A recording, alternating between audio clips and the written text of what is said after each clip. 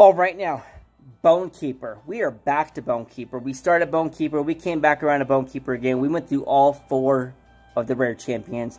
We talked about each champion, all their kits, to see if they were actually worth it to fuse or if they're worth it to keep. In my opinion,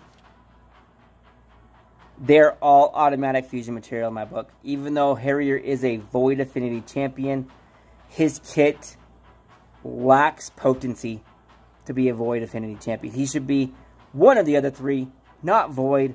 He just, yeah, lacks potency. Lacks potency. I am very disappointed in him for being a Void champion.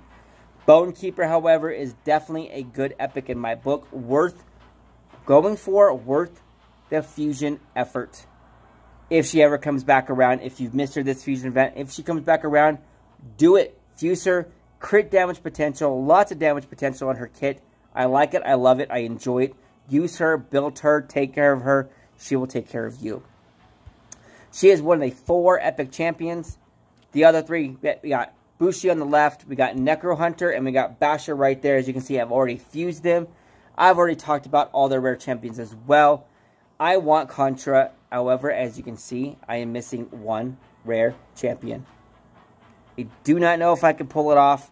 We shall see. Bushi is in the champion training event that ends tomorrow. I still need about 13,000 more points to pull Bushi directly. I do not know if I can pull it off. We're going to find out. I've fused these other 2 champions. I'm going to level up Basher up to 5-star. Hopefully, working and leveling those champions will help give me the points I need. We'll find out here soon. Tomorrow, I got a lot of grinding to do, don't I? But right now, right here, let's go ahead and get Bonekeeper fused so I can actually work on her tomorrow. Shall we? All right. Got 2 of them. I want Harrier. There we go. I got 2 Harriers. Look at that. 2 Void champions that I'm highly disappointed in the kits. Lackluster kits. Not worth the effort. Not worth the space in the Void Affinity champion pool. Don't like it. All right. Let's go ahead and fuse it. Don't forget, if you are fusing these champions, they cost silver. 2.2 million for all 5 champions. Don't get caught short if you're doing it.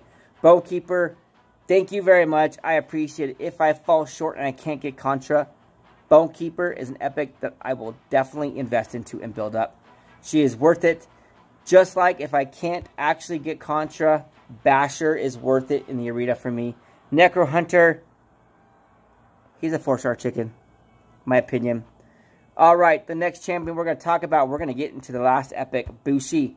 I went backwards, if you can't tell. I don't know why, but I did. Actually, I probably did because I'm missing that rare champion. Anyways, Bushi, Spirit Affinity, Epic Champion. Is he worth it for your account? Can he help your account out? Or are you going to fuse him automatically? Let's find out. Go ahead and click on the video on the next end of the screen. I will get into his kit in just a minute for you guys.